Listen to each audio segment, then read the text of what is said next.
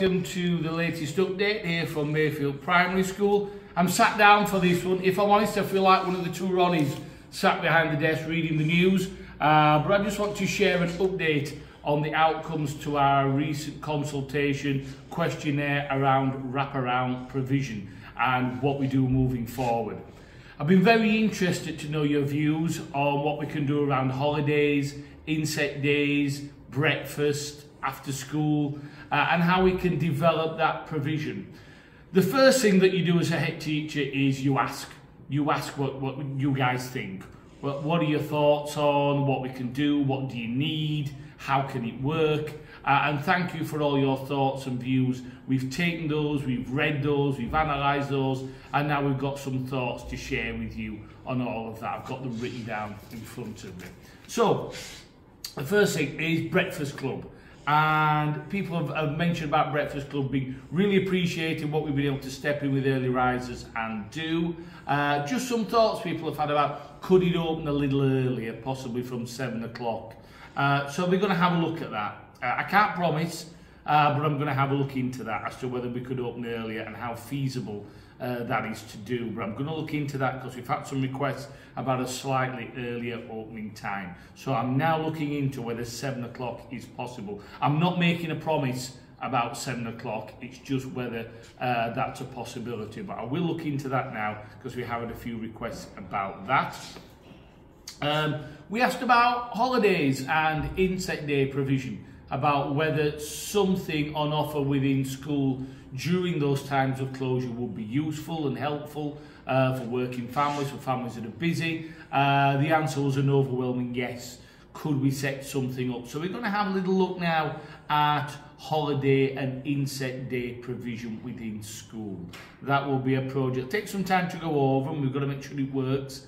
And how we might do that, but we are going to look at holiday and inset day club style provision moving forward, so stay tuned with that. We will be following that up in due course. Some people mentioned about the nature of holiday provision and whether it could be particularly sporting, like a sporting club, a sporting offer, or a range of sporting activities, very active in nature. So rather than just specific provision, can you offer something that's very active and sporty in its nature, Mr. Denton? So we're going to have a look at that as well within that holiday and inset day provision.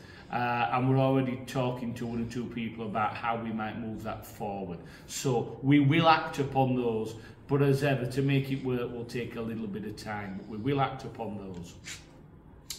People mention about after school provision, and there's one phrase that keeps coming back, that demand is greater than supply at the moment.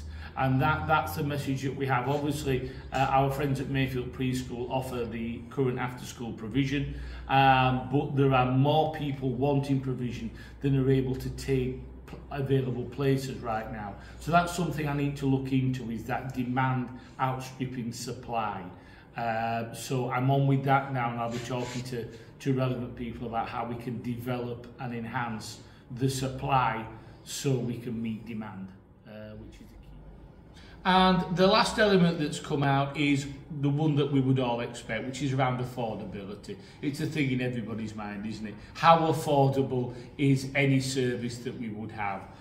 Clearly, I'd already thought about anything that we do offer and how we can make sure it's inclusive and everybody can access that provision. I've already got thoughts in my mind about how that can work, but yes, affordability will be central to this offer. How we can ensure that everybody has a chance to access what we're offering.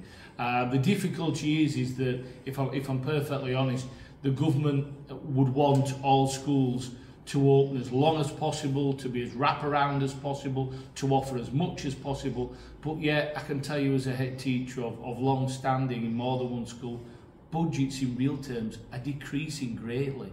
So in order to make what the government want work, they want us to do it with less money. So therefore, I'm going to have to be very creative about how we go about putting models together. It certainly won't be the government that help us with that. It will be head teachers and school leaders that now have to go out there and make sure, as ever, that works. So we'll do that, but that's never easy, and there are no guarantees about that. But affordability is very much in my mind, and you can see that with the number of things that we do across school, uniform, etc. Affordability is very much in my mind, so we'll apply that to all the work we do from here. So that's an overview around the responses we've had to the wraparound consultation. We will now action plan all that. We are already meeting and chatting with people about what we can do. We now just need some time to make this a reality, but we will make it a reality, and we will act upon the points highlighted. I suppose the one I've just got to weigh up is whether an earlier breakfast opening is something that I can do, but I will look into that as well and respond accordingly. Watch out for the monthly news. It will give a written summary of this, and we'll also update you here via social media, via Mayfield TV, in the coming days, weeks and months as we move these ideas and thoughts forward. Thank you.